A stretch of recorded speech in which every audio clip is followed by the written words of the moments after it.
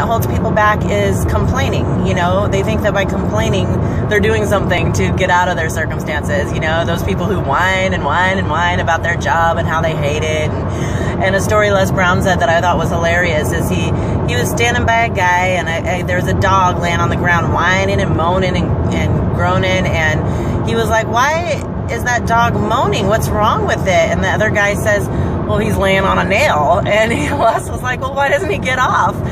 And the guy was like, "Well, it doesn't hurt bad enough yet. He's just whining." So sometimes we'll be in our jobs and we hate it, and we'll whine about it and complain and say, "I hate my boss, I have to do this, I hate this," but you're just whining and groaning. You're not stepping out and taking a chance and going into something that would be towards your dream, what you love, what would make you happy every single day, what would fulfill you and give you purpose. You got to sometimes stretch a little bit and be a little uncomfortable in order to have growth and have change. And I got stuck